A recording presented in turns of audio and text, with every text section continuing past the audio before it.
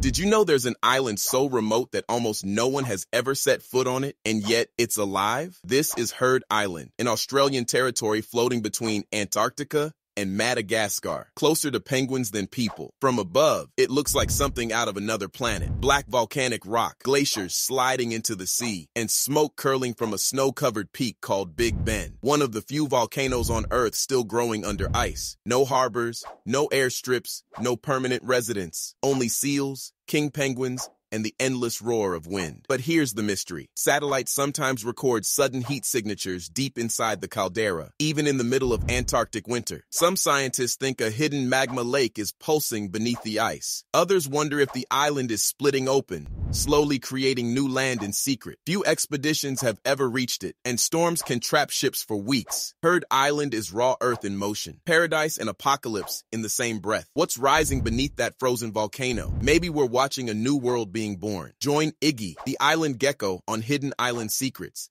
and follow so you don't miss what we uncover next.